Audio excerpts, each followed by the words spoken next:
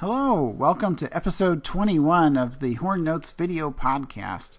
This is John Erickson at the Arizona State University School of Music, and our topic today is we're going to look at the Brass Gym for Horn. Now you're wondering, well, why exactly look at it now? It's been out for a little while, and actually the reason is it's been out 10 years. This is the 10th anniversary of the Brass Gym for Horn, which I edited from the original version, which was obviously for tuba euphonium. That was released in 2005. So Sheridan and Palafian are best known, actually, really, into this day for their original publication, which was the Breathing Gym. It's used quite a lot by like marching bands and all kinds of groups, all kinds of situations. But in practice, what they did, particularly Sam, who's really, I think, kind of largely responsible for organizing this, what he did was he had group warm-up sessions with his students, and those sessions were basically a combination of playing and breathing exercises. So the breathing exercises came into print as the Breathing Gym, and the brass playing ones, the performance ones, came out as the Brass Gym. So, and then I had seen versions of it. I mean, I was on the faculty with them, and I knew kind of what he was doing, and I'd seen versions in bass clef, but you see a version in bass clef, it's just like, notes on a page if you're a horn player.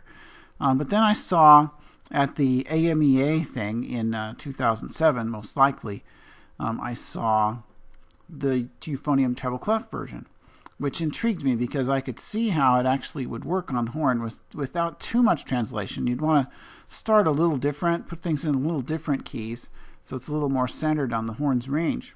But overall, it's a really interesting product, and also the process of developing it was interesting to me too, because I had, earlier in my career, I had a basically sort of etched in granite standard warm-up I did, which was very, very fixed. And subsequently I had been teaching, and I felt like I needed to do some different things, and it's good to vary your warm-up anyway too. So it was really interesting to start working on their things that they had developed, but translating them onto horn. So I worked with a group of students that spring, and ultimately it was published. I've got a preface in there as well.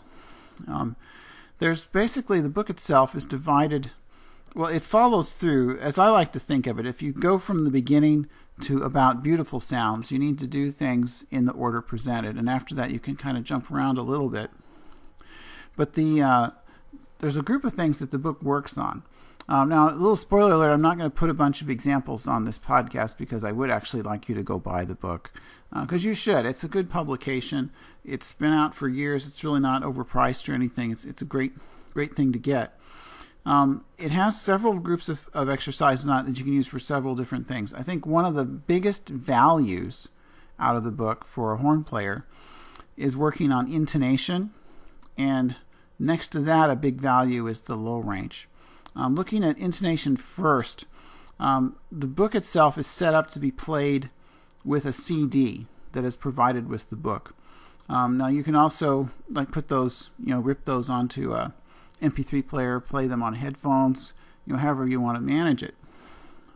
What's great about that, though, is that the number of the exercises, you can gauge your intonation to them playing on the CD. And particularly I like to do some of the exercises as rounds, starting a bar later than the CD. For example, in particular, I'm thinking of one that's called Smooth Air Movement, and the other one that's called Beautiful Sounds. Those work great as a round with the CD. So you would start like a bar later than the CD. Now, in terms of the low range, the book itself, if you just take the euphonium book, it actually works on the low range quite a lot, but it's actually kind of a little low the way it's set up, I think. It's not really getting you centered. One of their things they want, if you're playing it on tuba or euphonium, is they're looking for balance, that you're balancing your routine going up to the top of your range and the bottom of your range. And I think we achieved that in the horn version.